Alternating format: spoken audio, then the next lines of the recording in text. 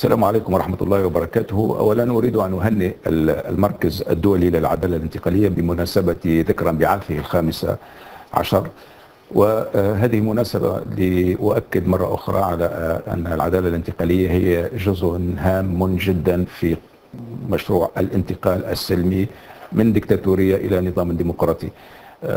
ونحن في تونس منذ البداية، يعني منذ انطلاق الثورة، ثم بعد ما يعني صارت الحكومة الأولى، كان هدفنا هو أن الانتقال يكون سلميا ويكون ديمقراطيا، وبالتالي ركزنا كثيرا على هذه العدالة الانتقالية. وأنا سعيد جدا بأنه في تونس الآن أصبح عندنا هيئة الحقيقة والكرامة، وهذه الهيئة الحقيقة والكرامة دعمتها وأدعمها وسأواصل دعمها، لأنني أعتقد أنها ستلعب دورا مصيريا وهاما في هذه الانتقال الديمقراطي.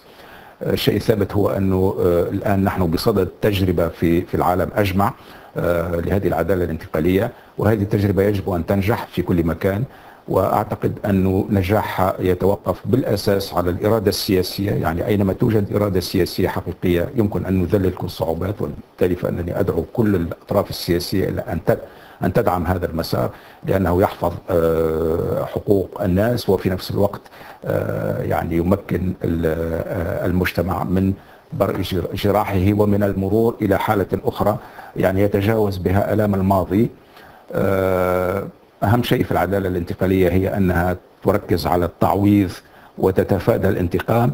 هذه فلسفة أتمنى بطبيعة الحال أنها تكون موجودة في العدالة الانتقالية، لكن أتمنى أيضا أن تمر إلى العدالة الأخرى، إلى العدالة العادية، وهذا سيكون الانتصار الحقيقي للعدالة الانتقالية.